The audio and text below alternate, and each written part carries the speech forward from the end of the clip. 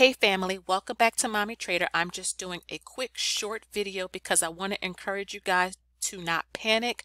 I know the market is kind of on a tear down lately. I know if you've been looking in your investment accounts, if you've been looking in your retirement accounts, you have been seeing red, red, red all over the place. Remember guys, a correction is normal, is healthy, and when everybody is kind of panicking right now because all of their positions are down, we are not panicking. We are smart, wise investors, and we are investing for the long term. So if you guys can put 10, 50, 100 bucks, I have several videos where I am investing small amounts of money. Again, guys, this is just a correction. People are getting scared and nervous. They are selling. And remember last March when everyone was selling, there were certain people who was buying, and remember the market came back in April and it came back with a vengeance. Again, guys, do not sell. Stay encouraged, and we got this. I'll see you later. Bye.